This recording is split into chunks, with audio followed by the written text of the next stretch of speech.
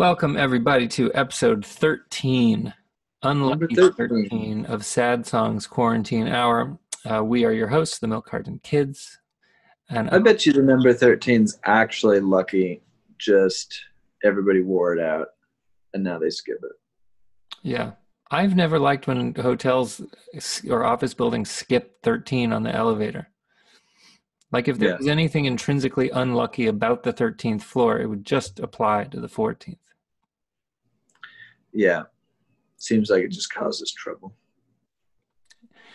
Our guest this week is a veritable movie star, John C. Reilly. Yeah. He's been in so many movies. You forget how many movies he's been in. Dozens. What's Eating Gilbert Grape? Remember? Joey loves stars. He No. gets right up close to them. Loves it. Nothing like being close to a star. Mm-hmm.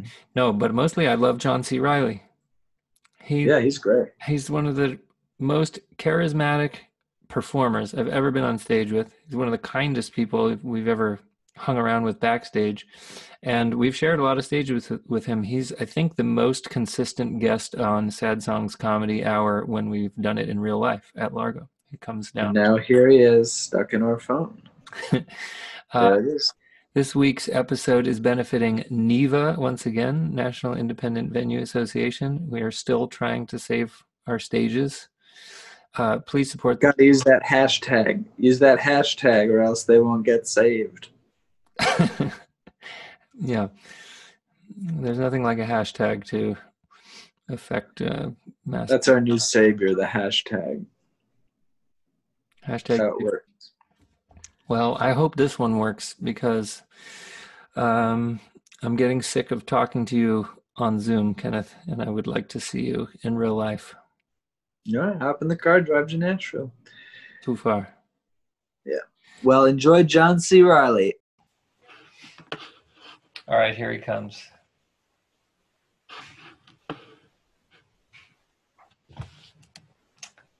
Well, hello. It's just as we expected to find you. Yes. Hi, guys. How are Hey, you? John. Oh.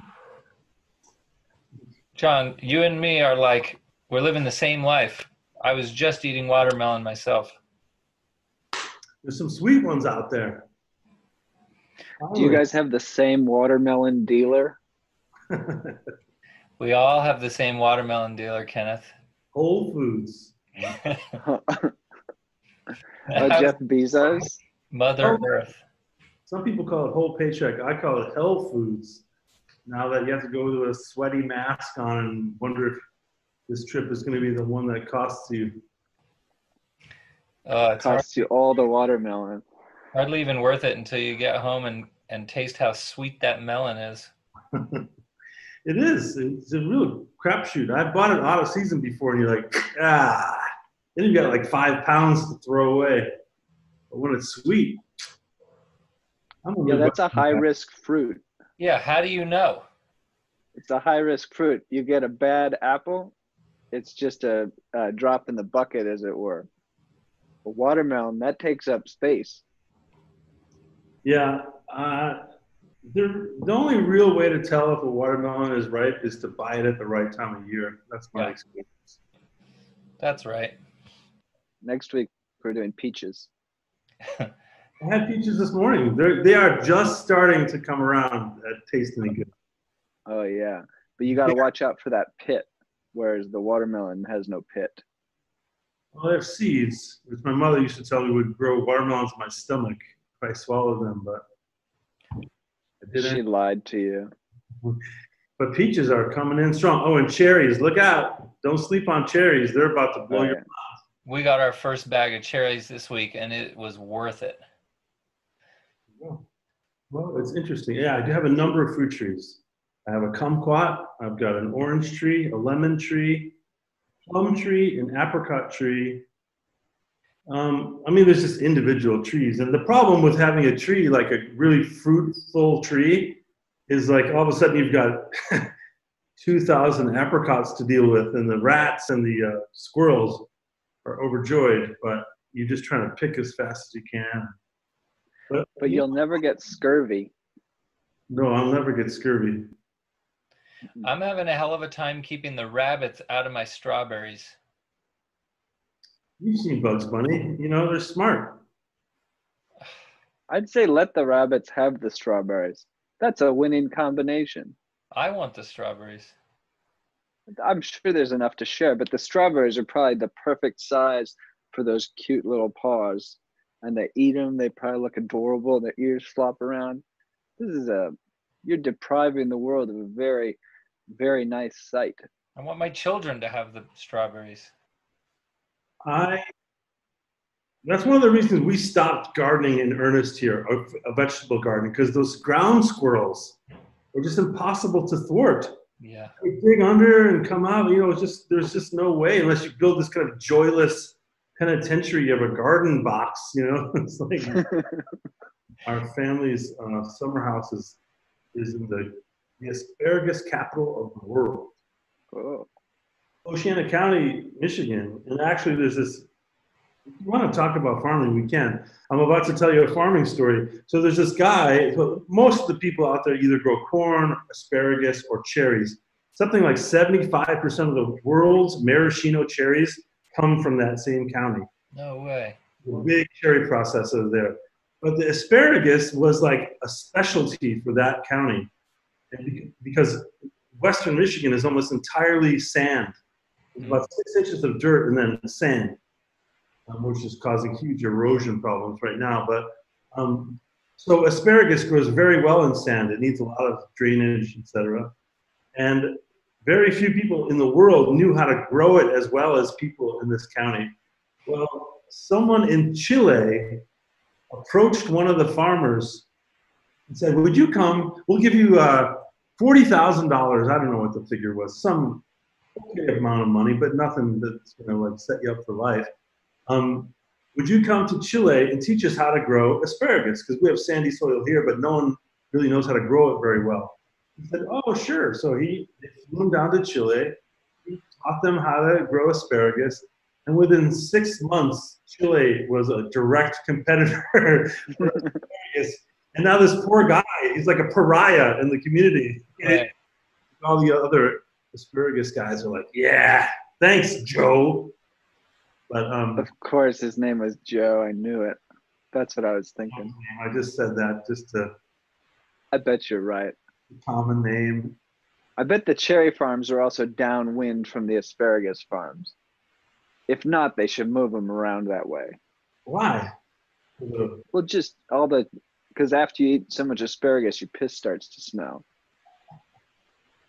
Really? That's where this is devolving into. You know, I wanted to mention, now I didn't say Joe because I was trying to make fun of Joe. I said Joe just because it's like, when I was a kid, we could make believe that's, "Okay, Joe, all right, meet you over here, Joe." Like everyone was Joe. Yeah. Look at our names: Joseph, John, Kenneth. Nobody has those names anymore. Now it's like Akko, Sanaya, and Hugo. It's like a competition among parents to out-cool each other with names. Like, We have, my kids have very traditional names. They're named after their grandfather and great-grandfather, Jack and Ed. there you go, Ed. That's so fun to call a little kid Ed. "Listen, Ed, pick up your shoes." You know how weird it was the first couple times to talk about changing Ed's diaper? It sounds like you're in a nursing home. Yeah. Who's going to change Ed's diaper? Yeah. Oh. So Tom and I actually don't remember when Tom and I met offhand. I'm not a very linear timeline kind of person, but I saw him playing with Angie Correa at Tangier. They were called Les Shellys. Mm-hmm. I had been looking for a partner to sing close harmony with. And so I went to that show at Tangier to see the Living Sisters and then saw Tom open for them. And literally, my jaw hit the table. And I just sat there the whole time. I could not believe the sound that his voice was making. I was like, that's the guy. That's the guy I'm going to sing close harmony with. Oh my God, I found him. And I talked him up afterwards. And he was like, "Oh shit, it's a movie star. Why are you talking to me?" Like, it was just surreal for him. But anyway, so we start this band together. He, I, Becky Stark, Dan Byrne, I think Willie Watson was with us for a while, Sebastian Steinberg, John Reilly and friends, and we start doing it at Largo. And we're struggling to kind of get people to accept that this actor can sing or whatever. We're just trying to, you know, get people to accept me musically and get people to show up at the shows. And, you know, they don't do a lot of promotion at Largo, so you have to have your own kind of, you know, social media or whatever, which I had none of, and I still don't. But I really believed in this idea, like there's something out there. People really want to hear this close harmony stuff. Like the Everlys did it, pure, around one microphone, like beautifully meshed voices, mixing themselves.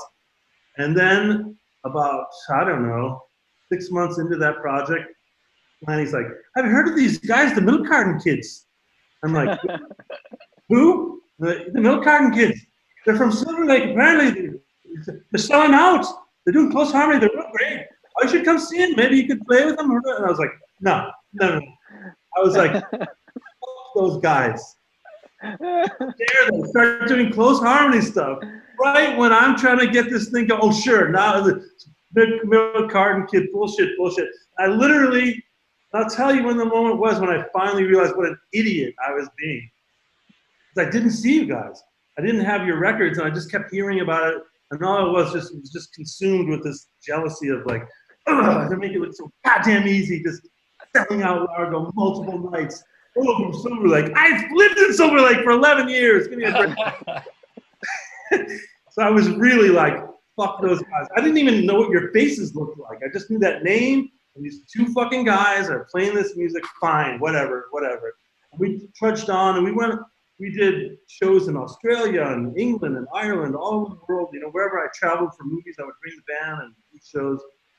And then we finally get invited to the Newport Folk Festival. And people that I really trusted along the way kept saying, like, those Milk Carton Kids are pretty fucking good. And I'm like, yeah, I know. Yeah, I know. I'm not gonna get. And then finally, like, one more person said it while we were at Newport, like, you really should check out those Milk Carton guys. They're pretty good, you know. And I was like, fine, I'll go stand by the side of the stage. And I make my way over after our concert, which was a big hit, walk over to your stage, and your team's like twice the size, packed full of people. The two of you up there with your little handkerchief tied in your guitar in front of the one mic, and I stand literally like this. With my arms folded. And after about 10 seconds, I just went, I should just stop doing this. These guys actually are like a reincarnation, practically, of fucking Phil and Don. You guys you're better guitar players than Phil and Don. It was like, one of us. You're improving on the Everly Brothers. Okay, well, forget it. You know, like, and then then you'll notice, did you notice at that Newport Folk Festival, I started to make my way over to you, like, hey, I'm John. I saw you at the side of the stage. In between every song, it's all we could talk about. John Reilly's watching us. I started to really put on the charm offensive after that, and I was like, I have to correct this idiotic thinking that I had. And it was a good lesson, actually, just not to think that way. I couldn't hear you, but you just said, you cut out a little bit. Oh, I said, Kenneth, did you hear me? I did. Are you lonesome tonight? Do you miss me tonight? Are you sorry we drifted apart? Does your memory stray to a bright sunny day when I kissed you and called you sweetheart? Do the chairs in your parlor seem empty and bare? Do you gaze at your doorstep and picture me there? Is your heart filled with pain? Shall I come back again? Tell me, dear, are you lonesome to